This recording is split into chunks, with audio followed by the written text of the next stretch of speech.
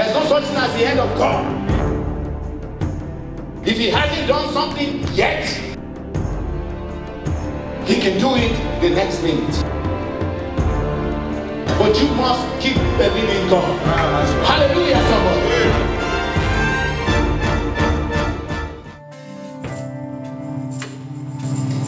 Here I am to worship. Here I am to bow. Well, the doctor said that that I was infertile because of a disease that they diagnosed me with, and they put me on medication. But God went ahead and healed me from that, even without the medication. And this is living proof of what God can do.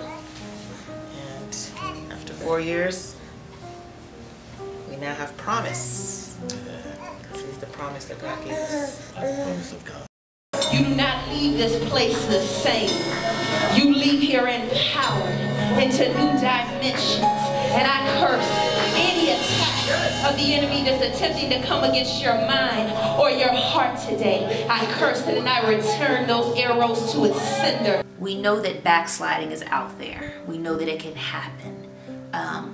But for me, the lifestyle that I come from, the lifestyle of hustling, the lifestyle of whoring, the lifestyle of, being indisciplined, the lifestyle of being a manipulator, it leads to not only a mental death, but a physical death. So for me, there's no option to go back to that life. We really had the lifestyle that we thought what we wanted, but it was empty, it was shallow, there was no meaning to it all. You could never get enough. It was never had enough stuff. Never had enough stuff. Never had enough.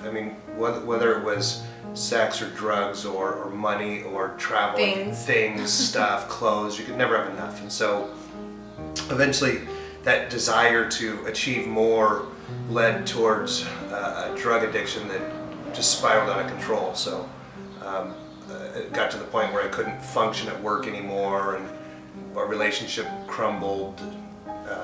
My wife tried to commit suicide. Finally, we got to a point where we were days away from being homeless. We remembered there was this God character, that we grew up with, and if he gave his son to die for us to forgive us of sins, that, then he could forgive us too. And if he'd forgive us, then, I don't know, maybe he could help us through this process. And so we kind of got on our knees and we prayed, and then we went looking for a church. We want to welcome you into your Father's house today. Amen.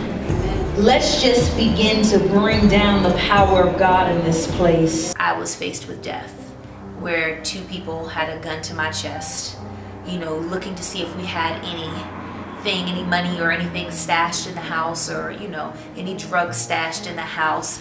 And before I knew it, we're in a room with my daughter, who's an infant then, and my kid's dad, and we're in a room where they're gonna kill us.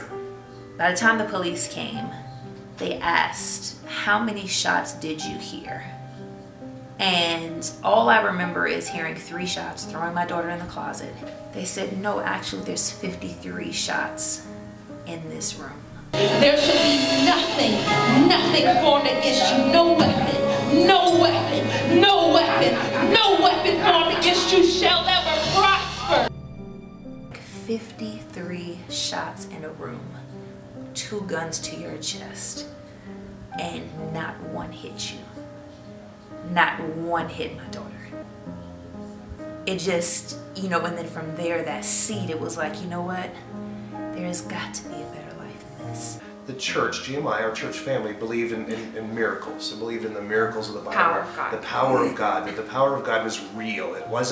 It's not a story that was just significant for the Old Testament, and that healing is true, and people can be changed, and that lives can be rebuilt. If someone told me they didn't believe God's power is real, I would say, well, if you believe, you shall receive. I would say be expectant. Yes. And come open-minded to receive your miracle. And you'll never know that God's power is real unless you experience it yourself. So you've got to be willing to have that encounter with God. There's a lot of people around this world they just feel hopeless. They feel like they're the only one experiencing it, because even as believers, it's like we get cleaned up, and a lot of times we forget where we came from, and we walk around like we have it all together at all times, and it's not the truth of the matter. Even currently, as we're doing this video, I haven't spoken to my daughter in a year. We haven't spoken like a mother and daughter should in a year. But I still hold on, and I trust in the Lord that He'll work this out somehow, some way. So it's, how do you have the recipe to success and you decide to keep it to yourself and not invest it and share it with other people to pull them out of the situations that they're in? He can do all things. You have to trust and believe in Him. He loves you. He died for you.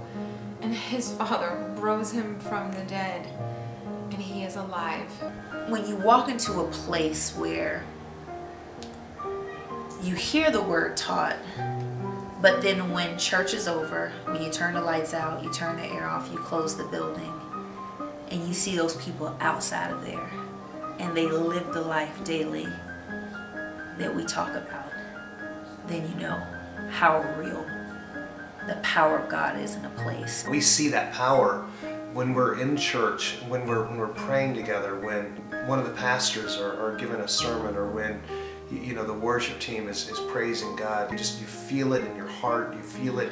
There's a release of the bondage. The chains seem to melt away. You seem to feel free. No matter how you walk into the room, the way you walk out is different. You feel anointed and loved and cared about, and it's a wonderful feeling. You know God is real in GMI Church. There is power in the name of Jesus.